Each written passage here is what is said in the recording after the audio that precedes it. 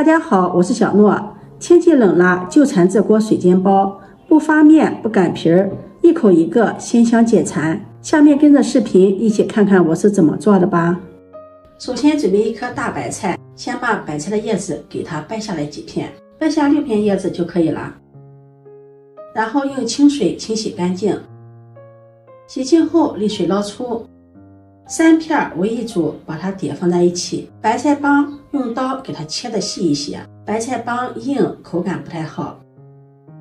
叶子切得稍微宽一点，再改刀切成小丁，然后再剁一剁，剁得碎一些。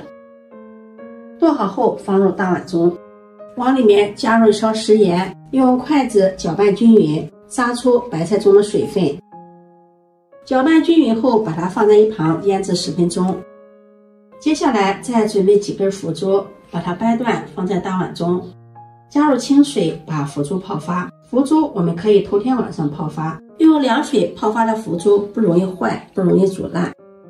这是泡发了1个晚上的腐竹，腐竹变得非常的柔软，颜色发白了，然后把它挤水捞出，再切成小段，然后再剁一剁，把腐竹段剁得碎一些，这样包的时候好包。剁好后把它放在盘中备用。提前泡发好的木耳把它清洗干净，洗净后控水捞出，装在盘中备用。锅中烧水，水开后放入木耳，煮3分钟，然后控水捞出，放入凉水中过凉。过凉后把它挤水捞出，放在案板上，把木耳切碎，切好后放入盘中备用。准备半个胡萝卜，先切成薄片，再切成细丝，然后再切成胡萝卜丁。切好后放入盘中备用。白菜这会儿也腌好了，杀出了很多的水分，把白菜用力的攥干水分，再放入另一个大碗中，把白菜团抖散。碗中打入2个鸡蛋，平时我们吃鸡蛋的时候总感觉有点腥味，往里面淋上2滴白醋，这样可以有效的去除腥味。再加入少许的食盐入下底味，用筷子充分的搅散。锅烧热，加入食用油，把打好的蛋液倒进来，用筷子快速的搅散，炸成鸡蛋花，然后盛入盘中放凉备用。锅中再加入少许的食用油，油热放入木耳、胡萝卜，翻炒均匀，炒出香味。炒1分钟左右，再倒入切好的腐竹，翻炒均匀，然后把白菜也放进来，翻炒均匀。炒匀关火，下面开始调味，往里面加入蚝油、鸡精、1勺白糖，喜欢吃辣的也可以往里面加入少许的辣椒面。这里食盐我们先不用放，因为白菜是用盐腌过的。再把炸好的鸡蛋花倒进来，翻拌均匀。翻拌均匀后尝一下口味，如果觉得盐小的话，可以再加入一点食盐调味，继续搅拌均匀。